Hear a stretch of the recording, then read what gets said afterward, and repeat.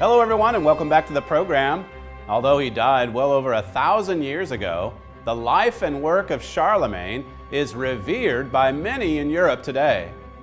It is the spirit of Charlemagne that so many of Europe's leaders today wish to recapture. On today's program, we ask why. Why is Europe reviving this particular legacy? Why is Europe showcasing Charlemagne's imperial heritage on such a grand scale? We'll explain on today's show. The Trumpet Daily.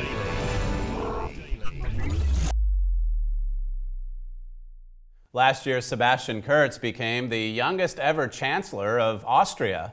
He's a charismatic 32-year-old who has captured the imagination of his countrymen. He's also a deeply religious man who proudly maintains that his religion guides his politics. Right now, Kurz is also serving out a 6-month term as president of the European Council. One of his goals as council president is to protect Europe. Kurz has taken a strong stance against the flood of immigrants coming into Europe, and he has popular support. Kurz also wants to strengthen the tie that binds together East and West Europe. And he also wants to see Europe return to its spiritual roots. And he's not alone. There's an increasing number of politicians and commentators in Europe who are turning to European history for solutions to our modern day problems. Many point to Charlemagne and say this is the spirit that we need to revive today. Well, Charlemagne waded through rivers of blood as he imposed his religion on Central Europe. Is that really the solution to Europe's troubles today? We're going to go through a lot of Bible prophecy today, and much of it is history. And it's history that really does inform us about Europe today. We'll start our study in Daniel chapter 2. If you go and get your Bible and read along with me, read what God has to say about this final resurrection of that old empire, the Holy Roman Empire. The Bible says there's one more that's prophesied to come onto the scene right before the return of Christ to this earth. Now, Daniel chapter 2, this really gives us a wonderful one-chapter overview of world events, particularly European events that have transpired over the past thousands of years.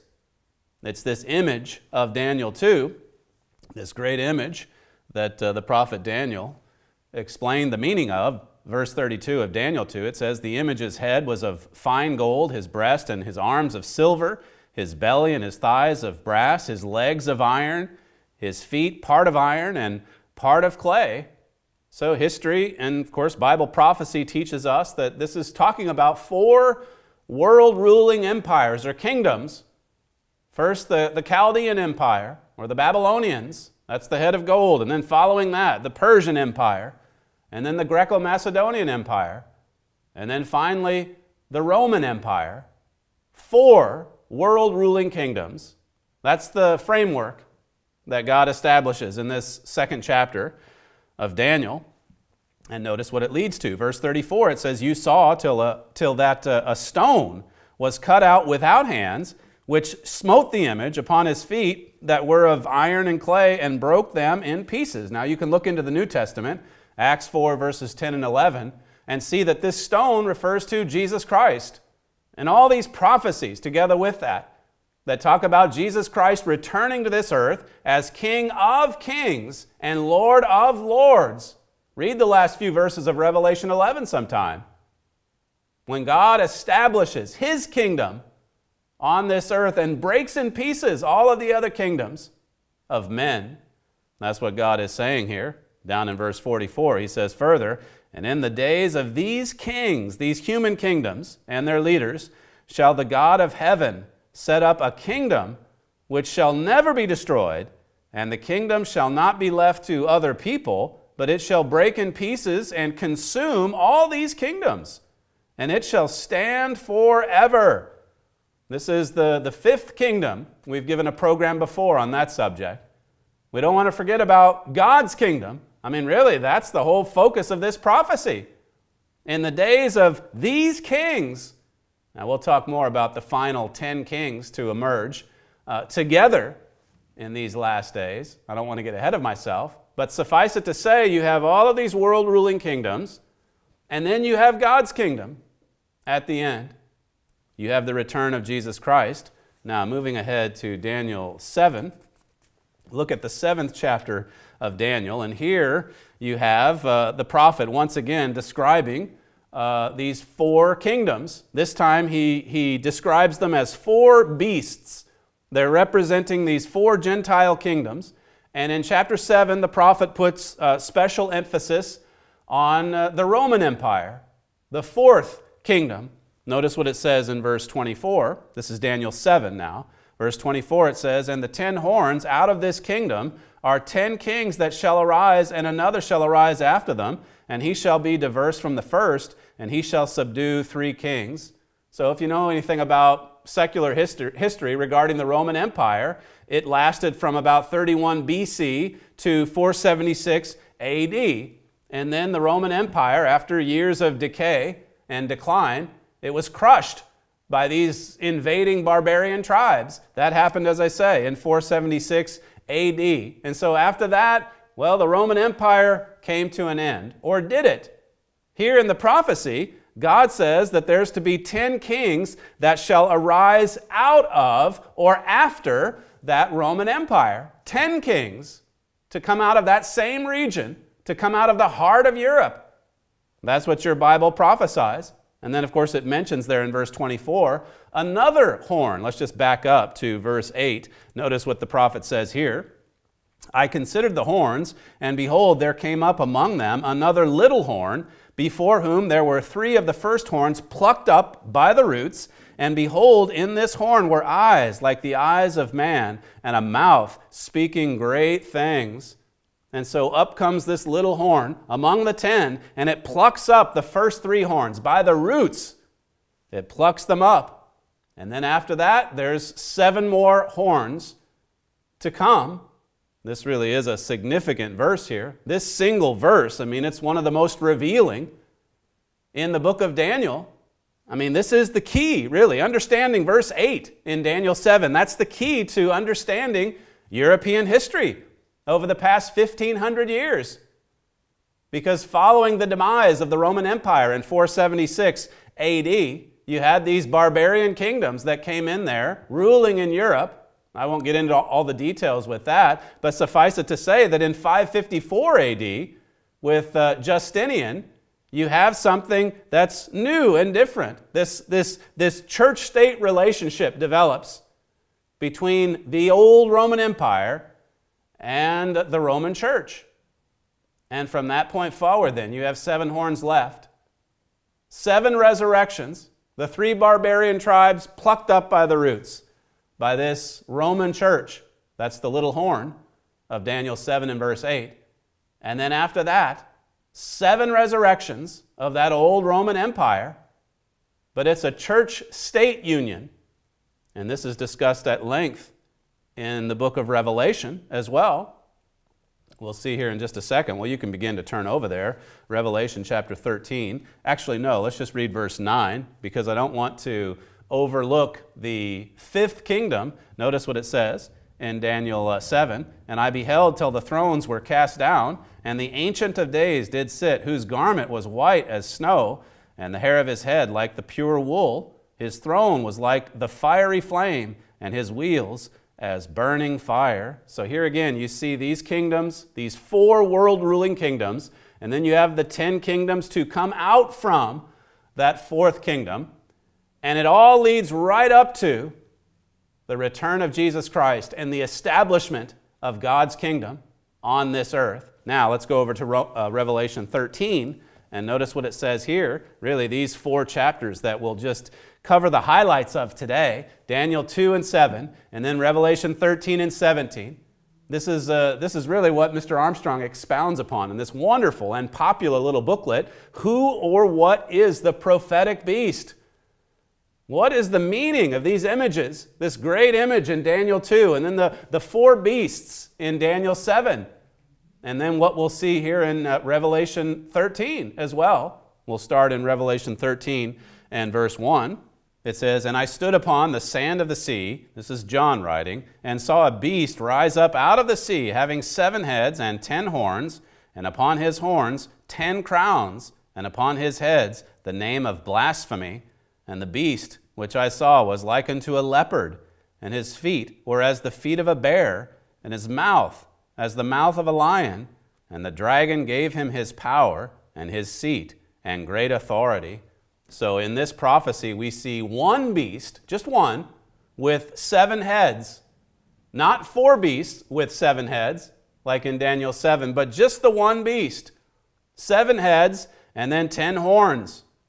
And here again, these 10 horns are those 10 kingdoms that come out from the Roman Empire. I mean, here is John writing in the 1st century. And of course, so much of the history that Daniel talked about was already fulfilled, or the prophecy that he spoke of, those first 3 world-ruling kingdoms. And so here is John focusing on the 4th kingdom, the Roman Empire. The Roman Empire ruled the world during that 1st century. Its demise came in the 5th century AD. And then after that, the kingdoms, the 3 barbarian kingdoms, and then the 7 resurrections of that holy Roman Empire. Now, if you continue here in Revelation 13, notice verse 3, it says, "And I saw one of his heads, as it were, wounded to death, and his deadly wound was healed, and all the world wandered after the beast." And so there was a time where it looked like it was over, or it didn't die, the beast didn't die, but one of the heads was wounded unto death. And so just like with Daniel 7, you have these foreign invaders coming in, the 3 barbarian tribes. It looked like the Roman Empire had ended, but then starting with Justinian, and then after him Charlemagne, and then some of the others. A lot of this is discussed in both of these 2 booklets that we'll offer you today. Who or what is the prophetic beast and the Holy Roman Empire in prophecy. These are 2 of our more popular books. Make sure that you request the free literature today. But coming back to this wound, the wound is healed. And then what emerged, starting with Justinian? It's that same old Roman Empire that these European leaders always are wanting to revive and resurrect. Notice verse 5. It says, "And there was given unto him a mouth speaking great things and blasphemies, and power was given unto him to continue 42 months." This is very similar language to what you'll find in Daniel 7 and verse 8, which we read. A mouth speaking great things. You have this church-state union. You have this powerful empire guided by this powerful church speaking great things. Notice what else Revelation 13 brings out. This is verse 11. Again, talking about speaking great things. It says, "And I beheld another beast coming up out of the earth, and he had 2 horns like a lamb, and he spoke as a dragon." You see it in the first couple verses. The spirit of the dragon is behind Satan the devil. He's behind this system. And then he's behind this other beast that looks like a very religious lamb, speaking like a lamb. But in fact, it's a dragon that's motivating and inspiring this beast. It might look religious, but look closely at what it's saying. Look closely at what's forming. Here again, just one more verse before we break. Verse 12 says, "And he exercises all the power of the first beasts before him, and causes the earth and them which dwell thereon to worship the first beast, whose deadly wound was healed." This system, this religious system, causes the people of that empire to worship the beast. And so in Daniel 7, you have this little horn that uproots the first 3. Here in Revelation 13, you have this beast that looks like a lamb working together with this dreadful beast described in the first part of chapter 13. And then when we get to Revelation 17, after the break, you have this beast that's being straddled by a woman. Here again, some different imagery in all 3 chapters, but it's the same. It's the same prophecy, this church-state union. For much more on this, and really our latest trumpet goes into this as well, the dark ages, as it says there, going through again some of the history that Europe is trying to resurrect. I've already mentioned the Who or What is the Prophetic Beast booklet, but this one here, an in-depth study of the Holy Roman Empire. Many, as I say, many are wanting to revive the legacy of the Holy Roman Empire. This talks a lot about that history. Is it something that we want to revive? As I say, jot down the information on your screen and make sure you order all of the free material that we're offering today. We'll be right back. The Trumpet Daily.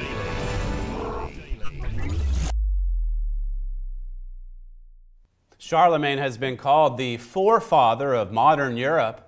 It's, as I said at the top of the show, it's his legacy that many prominent officials in Europe want to revive. Let me take you to a quote from the Holy Roman Empire in prophecy. It says here, "It remains a mystery to most people today, but when political and religious leaders talk about reviving the spirit of Charlemagne, this is what they're talking about: a single empire united under one leader and one church. The question is, how far are Europe's leaders willing to go to resurrect the legacy of Charlemagne? A single empire under one ruler." Now that leader's prophesied in Daniel 8. I don't have time to get into all of these prophecies. But again, in just looking back at the history, Charlemagne waded through rivers of blood. I mean, just because we're centuries away from that history doesn't mean it wasn't brutal or horrific. It was. It was. Is that what we want to resurrect?